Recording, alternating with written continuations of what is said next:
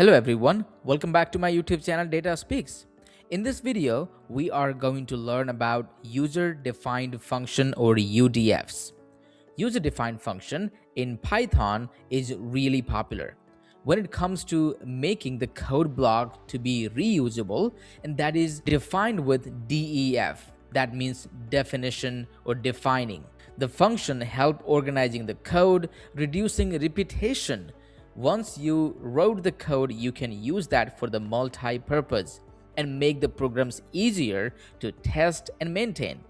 You can test one chunk of code at a time. It's easier to maintain because if there is something wrong, you want to make some updates, you can easily make the updates only on that one particular chunk of code.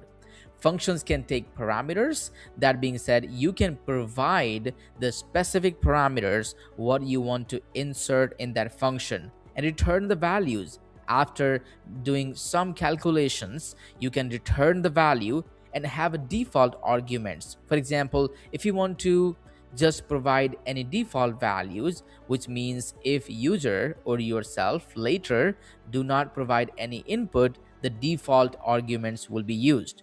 Variable arguments, basically you can define default arguments, but you can change the arguments later, that your later updated arguments would be the function would take. The function can be nested or decorated. You can define one function inside another function.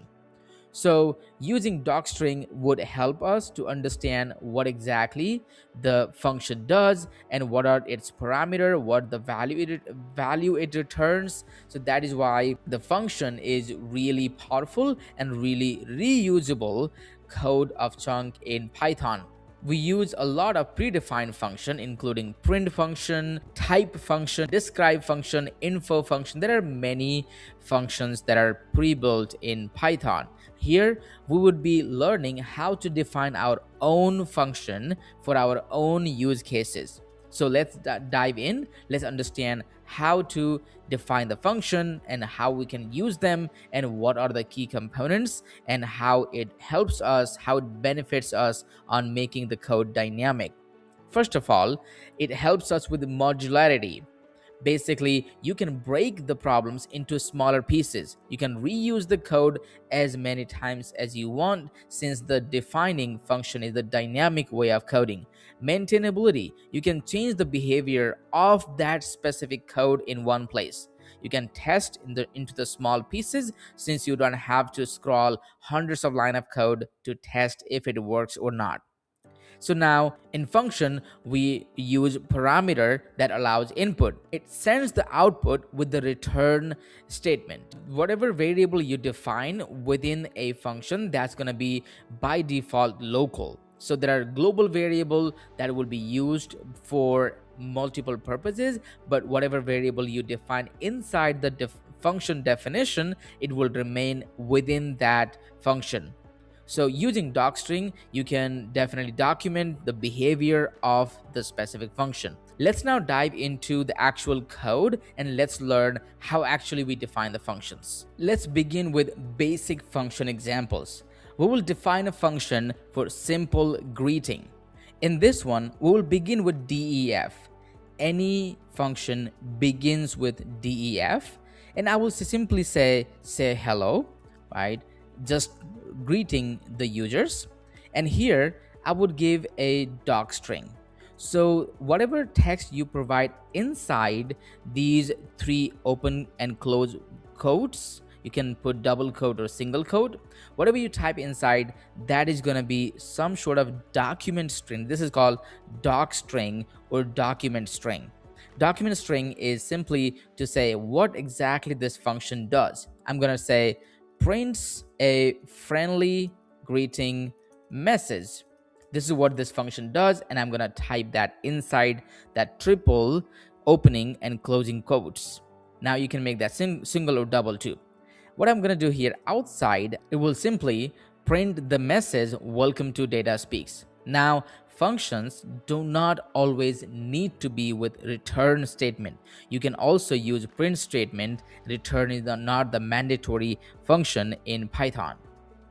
Now here I will run, and I have now just defined a function. Once we define the function, say hello, now we will call the function to get the output. So call the function here, and to call that, all we have to do is simply say hello.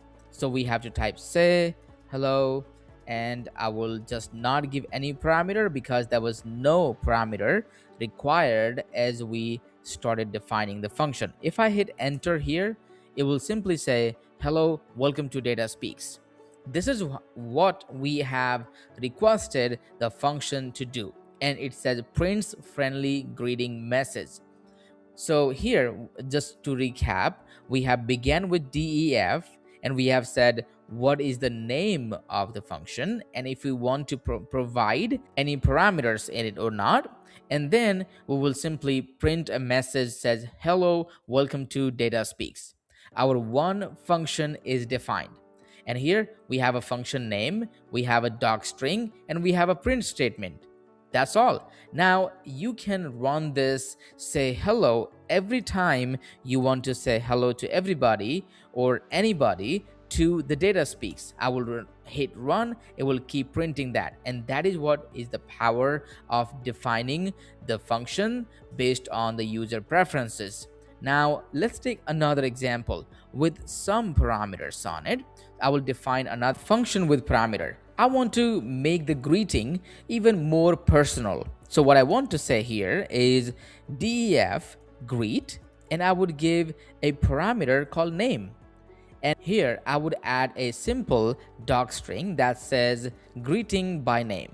And then simply I will write a print statement that's going to be print, and I will give the F string here. I will say hello, and I will give the name here. So name, welcome to Data Speaks. So if you define the function just like that, and here what you have to do is greet, call the function. So you have defined the function here with the DEF keyword, name of the function, and you provide the parameter. And here I'm gonna give the name as a value here, and then I will hit enter. Look at that. So hello Ishwar, welcome to Data Speaks. Now if you want to put some different name here, put Jack, and you will see that hello Jack, welcome to Data Speaks. You can put a different name here, hello Peter, welcome to Data Speaks. This is how defining function makes code dynamic, reusable. Doesn't matter how many people you want to greet, all you have to do is just keep changing the name here, and that greeting will come over here. So this is how this is really powerful and really dynamic. Let's take another example. In this function, we will introduce return. So I will simply say here, return value. So in this function, I will begin with the DEF keyword, and I will give a simple name. I will say summation. And in that, I will simply give two values or two parameter values. I will say A and B. These are two. And then I will take the result equals, I will say A plus B. So what I want to do is I want to define a function that sums up two numbers. I will simply then say return result. So this function, what it does is I'll provide some docstring here before any statement that I'm going to do. I will begin with 3 opening and closing quotes. So in that, I will simply hit space, and then I will say this function sums up two values. The result equals A plus B, return the result. So I have defined that function, and now if I would like to call the function, first of all, we defined the function. Now it is time to call the summation function. Then call summation and give two numbers. I will give 4 and 5 and hit enter. So as a return, it gave me 9. 4 plus 5 equals 9. I want to give different number, 400, 543, and hit run, and it summed up 400 and 543, and I got 943 here. That is how it is a really powerful way of getting any specific job done. This chunk of code is called modular chunk of code to get one specific small task done. Here, one small task is adding up two numbers, any numbers, and it will return the result. How about in the summation, I would give different value. I will say summation, I will say Jack, and I will give some space there, and I will provide Peter and hit enter. What happens? Let's see. It added two string values, and it joined basically Jack with the Peter. So it is important that you have same data type when you are adding two values, or in this specific function you need to have the two similar type of data. In function definition, you can not only return just one value, you can return multiple values as part of the return statement. So return multiple values. Let's define that function. We'll begin with DEF, that's going to be the keyword here, and I will give a name called div and mod, and I will give two numbers here, A and B, just values, basically two parameter values, that A and B.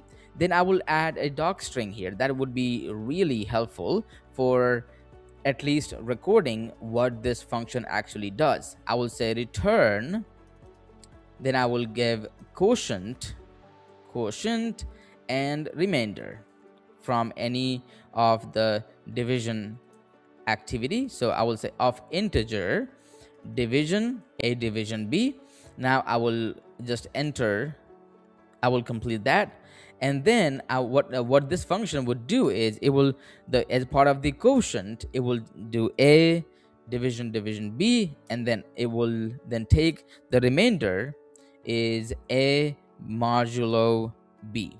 So that these are the two results, and what I want to do is I want to return Q and R, and you can even beautify this while saying return F, and then you can say open close curly braces, and then here you can format the result. You can say quotient that value and remainder that value. It will just standardize the result. And if I hit enter, then what it would do is now you have defined the function. You will call the function now. You will say div mod, and you will provide two integers. So these two integers can be 45 and let's say 23. If I hit run, quotient is 1, remainder is 22.